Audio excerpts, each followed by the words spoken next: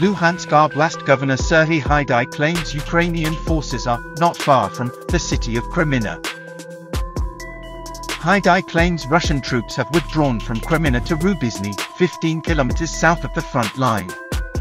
The reports that our military has already liberated Kreminna or at least advanced to its outskirts are not true, but the fighting is going on near the city, and I can say that the command of a certain echelon that was stationed in Kreminna has now been moved to Rubizhny, said by Serhiy Haidai, Luhansk Oblast governor.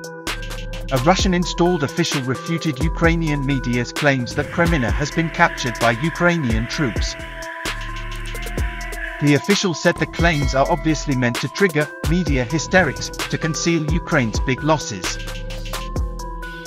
The Russian military claims Ukraine has lost 60 troops near Kreminna in the last 24 hours.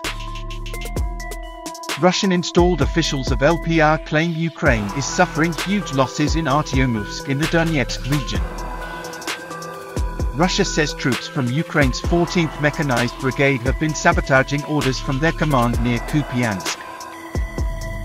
Ukraine's Air Force called explosions on Russia's Engulfs airbase consequences of Moscow's actions in Ukraine.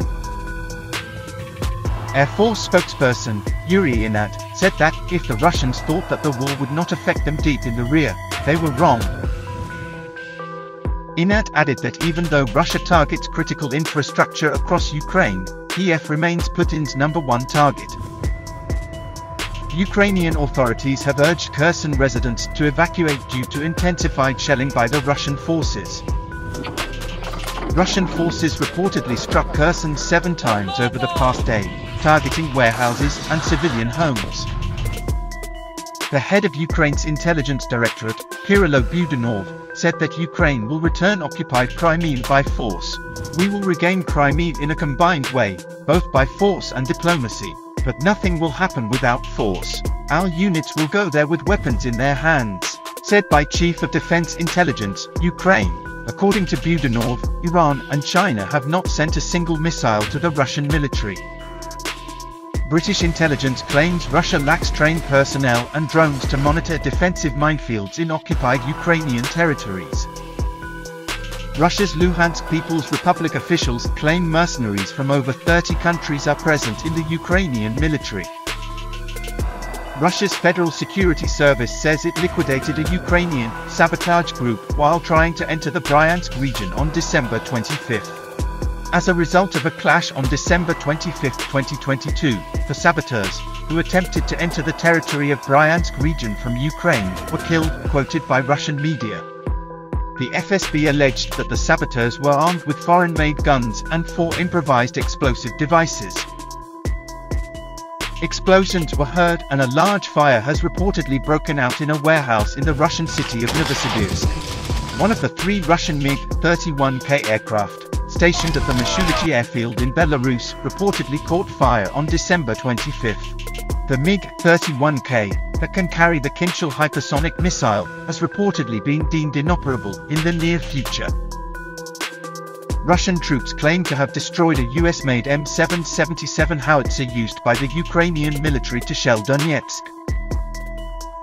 Turkey says over 15 million tons of products have been exported through the Black Sea grain corridor since August. Ukraine has demanded Russia's removal as a permanent member of the UNSC, where Moscow can veto any resolution.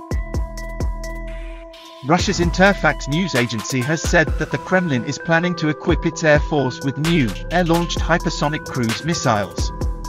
In the interests of long-range aviation, the development and supply of the entire range of aviation weapons, including new cruise hypersonic missiles, is being carried out, said by Sergei Kobylash, Russian commander. The new missiles use scramjet engines to fly at very high speeds, making them more difficult to shoot down. Ukraine claims Russia is producing Iskander, Kalibr and X-101 cruise missiles, but not at a pace to launch massive attacks frequently. The Ukrainian military claims Russia is preparing for a massive strike on the country.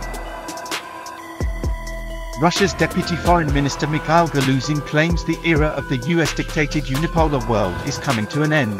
The era of a unipolar world, when the United States and its European satellites used intimidation tactics that they had polished to perfection over the years to dictate conditions to other countries and determine their course of development in accordance with their selfish interests and even break their state systems, is coming to an end, said by Mikhail Galuzin, Russia's deputy foreign minister.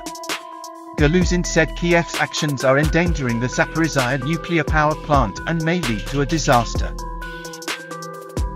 Meanwhile, members of the Commonwealth of Independent States held an informal meeting in the Boris Yeltsin Presidential Library in St. Petersburg.